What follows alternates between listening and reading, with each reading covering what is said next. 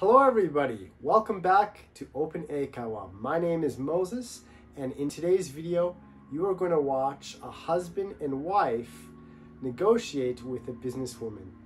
They are trying to get $125,000 in exchange for 5% of their company. In other words, they're selling 5% of their company for $125,000. While watching the video, you will learn 7 phrases that native English speakers use in business negotiations. With that, let's get down to business.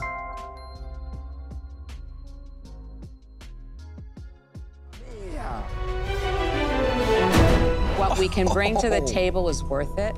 What can you bring to the table? Now, this phrase basically means experience or qualifications and skills. What can you bring to the company? And if you're in a negotiation, what can you offer besides money?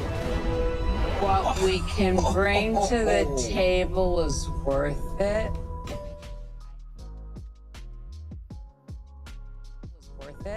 I think that we can help you to skyrocket.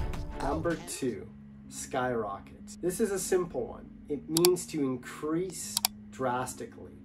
So if we're talking about sales, the sales increased very, very, very, very quickly in a short period of time. I think that we can help you to skyrocket.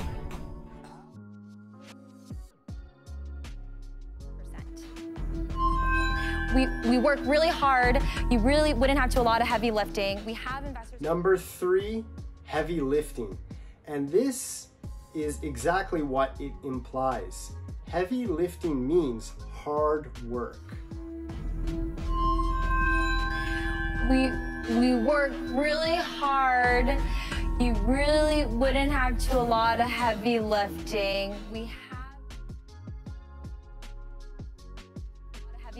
We have investors on board who are also really strategic.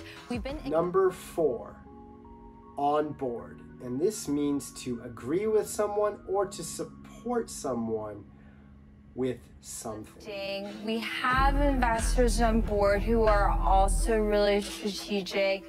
We will put in, I know you're going to do the heavy lifting, but I know that I will also be opening so many doors for you. If I can get you into Starbucks nationwide, that's 9,000 locations. And Number 5, open doors.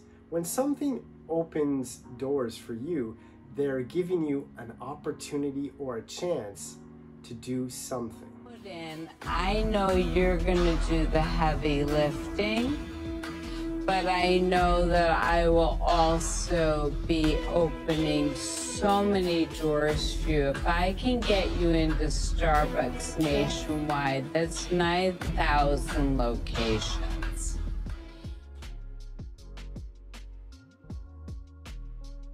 I will not go to 10%.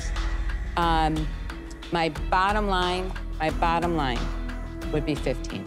Number 6, bottom line. This is the lowest price someone will go in a negotiation.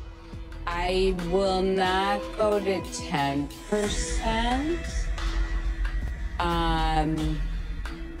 My bottom line would be 15.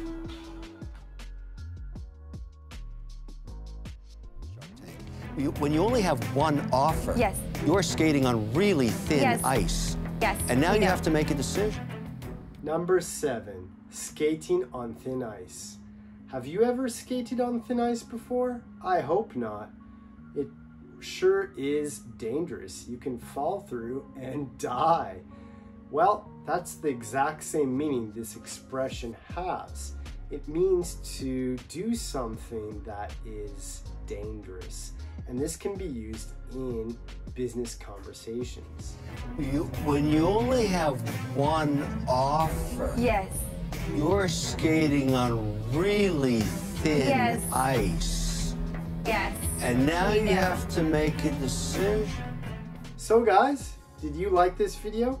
If you did, check out this video right here where you will watch a child entrepreneur give a business presentation and you will learn some more new English vocabulary words.